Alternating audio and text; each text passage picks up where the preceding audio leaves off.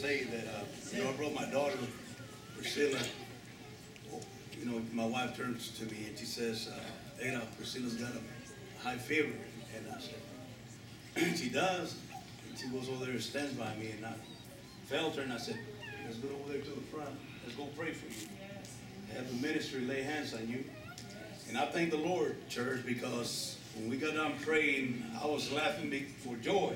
Yes. Because of the joy of the Holy Ghost, the joy of the Lord is our strength. Yes. And it is our encouragement. The joy of the Lord is. When God, the angel appeared to Gideon and he said, go and fight against the enemy. Yes. And he said, and yell out the sword of the Lord. And praise God. And let me tell you something. They made a joyous noise. They did. And the enemy started slaying their own one against the other. Amen. Amen. Because the joy of the Lord is the strength of the saints of God. Amen. The devil don't like this, but it's truth anyhow. Amen. And I wanted to say another thing. For 2 weeks,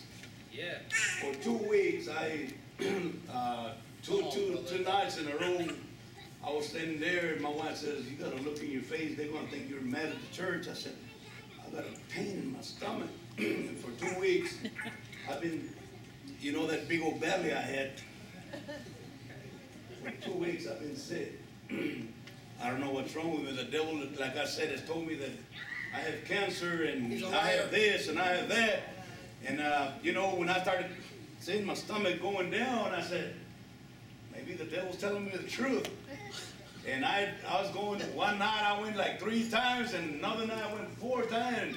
For 2 weeks I've been sick, and those 2 nights I've been here, and I was feeling a lot of pain in my stomach. But I love the Lord, and I love the church. I love the church. I really do love y'all, and I really do. I love the church. I know that it's the body of Christ, and I know that it is the redeemed children of God, and I know that God paid, a big price for each and every one of us. And woe unto him that hurts one of my little ones. He told Saul, he said, Saul, why do you persecute me? And he said, who are you, Lord? He said, I am Christ, whom thou persecutest. If I do anything to one of the little children of God, woe unto me. And let me tell you, I've been sick, but I have a determination to go on, like I've said before, if I fall flat on my face walking, I say, Lord, if it's my time, I'm going to go on. Amen. Because I know that he's real, genuine. I know that I serve a resurrected Savior. I know that I serve a living God. And I know that he said, ask, and he shall receive. Whatsoever you ask in my name, he shall be given unto thee. And I believe it with all my heart. I don't care what the devil says or he likes or don't like. Praise God. Some sister said, and we're the devil all the time. But anyhow, I love the Lord, and I wanted to testify that I've been real sick, but I don't know. I've always been like that, Pastor Marlo. I've always trusted God. I have always believed and trust in the Lord. When I broke my leg working with mostly roofing, I told my wife, I said I would leave the crutches outside. I saw Sister Leona, and she says, oh, something must have happened to Sister Leona. I said, yeah. I said, I see she's got crutches. And I said, when I broke my leg, people didn't believe that I broke my leg. Because I would hide the crutches outside in the flower bed, and I would walk inside. But I would sit in that pew, and I tell you what, it felt like a knife was going right through my leg. And then I went home, and the doctor gave me some pain pills, and I took those pain pills, and I poured them down the commode. Yeah. And my bedroom was on the top, on the second floor. I'd get on those steps, and I'd go over the bedroom, going backwards. But anyhow, and the doctor told me, he said, I got to put a cast on you, Mr. Rosales. I said, no, sir. He said, you're not going to put a cast on me. Right here in Mannatee Hospital. And he said, I have to put a cast on you. And I said, no, sir, you're not going to put a cast on me. He said, you're just a stubborn man, aren't you? I said, yes, sir, I am. I said, look, sir, I said, I don't want to, whenever you take, if I let you put a cast on me and and you go to take that cast off. I said, I don't want to have a big fat leg and a real skinny leg. I said, I've seen people when they take their cast off, if they take it off the arm, it will be real skinny. And I said, you know what? He said, well, I'm not going to put none on you, but the bone's not going to come together, it's not going to mend, and it's not going to heal. I said, well, I'll take my chances with my Lord. And 2-3 weeks later, I was right here in 64, running up and down, picking cucumbers, and I was limping. Picking cucumbers, running. And I was limping, but praise God, here I am. My leg's all right. He gave me x-rays. When he gave me x-rays, he said, your bone is broken in 3 ways. And he said, and I got to put that cast on. But anyhow, you know, I was listening to Pastor Marlo preach, and what Sister Marlo said, and Howard said it. I was going to, you took my word, Brother Merriman. I tell you what. That's why I was just going to sit down, and I said, Brother Merriman, the Lord used him, and he done a wonderful job. He encouraged the church. Amen. He obeyed the Lord, and the Lord blessed. Amen. Praise God. But I tell you what, I want to say that I don't want to be like Cain. Amen. I don't want to be like Cain. I want to make it. Amen. I don't want to have a good, what do you call it?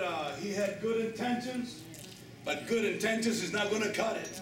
Amen. He had good, you know, sin has always been from the beginning. When Adam and Eve, when God created Adam out of the dust of the earth, and he breathed into their nostrils, and the man became a living soul. And sin started right there in the Garden of Eden. We all know the story. And we all heard Pastor Marlo, you know, when he said about they knew that they were naked. He hid himself because he knew that he had disobeyed God. And when God came in the cool of the day and looking for him, he said, Adam, where art thou? He said, where art thou, Adam? He said, I'm hiding, Lord. He said, why are you hiding? Because he said, I'm naked. He said, who told you that you're naked? He said, did you disobey me? He said, I've ate of the tree that you said, the woman that you gave me, she gave me to eat of the fruit. And he said, Adam, I told you that the day you eat of that tree, you would eat of that tree, that you would surely die. And we know that he died to death. We know that he died, and death means separation from the power of the source of the power of life. And his life separated from him. God separated him. And he was not walking with Adam no more henceforth. You know, he pushed him, he drove him out of the garden, and he said, I will have when he had Cain, it was after the flesh, and he said, we have a son from God. But it wasn't a son from God, it was an act of the flesh. And Cain had good intentions. And I can have good intentions. But I saw those children receive the baptism of the Holy Ghost tonight, made up their minds and came forward and accepted the Lord in their lives. And that's what it takes. Good intentions will not do it, Pastor Marlo. Amen. Good intentions will not do it, church. Amen. We have to be born again. As Jesus told Nicodemus, you must be born again of the water and of the Spirit. Hallelujah. Amen. Let me tell you something. I can have good intentions. And I can come and bring sacrifices, offerings to the Lord. But God will not accept it. Amen. He had no respect unto Cain's offering and his sacrifice. Amen. I don't want to be as Cain. I don't want to bring no sacrifice, no offering of the ground, of the fruits of the ground. I want to, of the earth. You know, I want to bring fruits.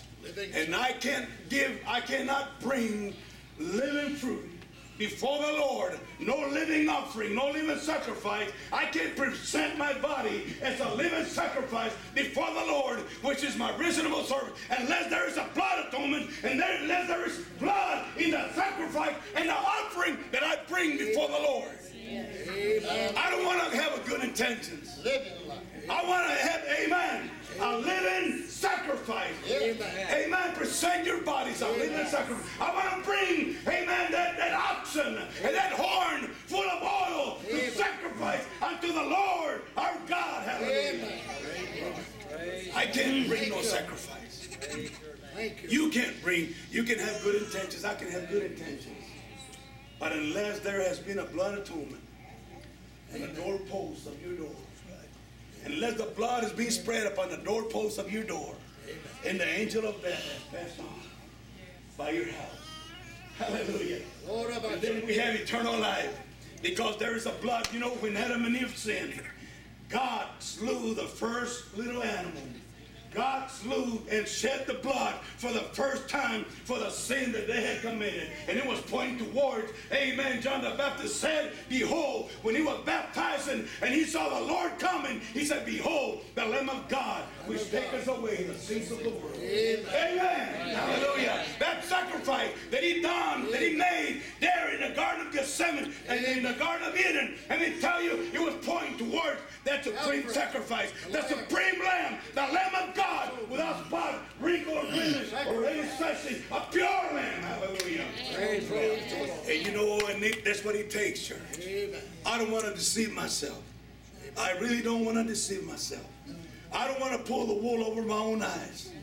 But I want to bring a true and living sacrifice before the Lord, which has the blood atonement upon it. All right. The blood that Jesus shed on the cross. Amen. Hallelujah. Amen. That's all. I wasn't going to say, but you know, I felt led of the Lord, and I don't want to deceive myself. Amen. And I know that you don't either. Amen. But thank God for the revelation. Thank God for the truth. Thank God for a solid foundation. Amen. Thank God for a solid rock that is unmovable. Hallelujah. Cannot be moved. It's not sinking sand, but it's a solid foundation. And if we have that blood atonement, we're upon a solid foundation. And may God bless you. I love you. Y'all pray. Amen. Amen.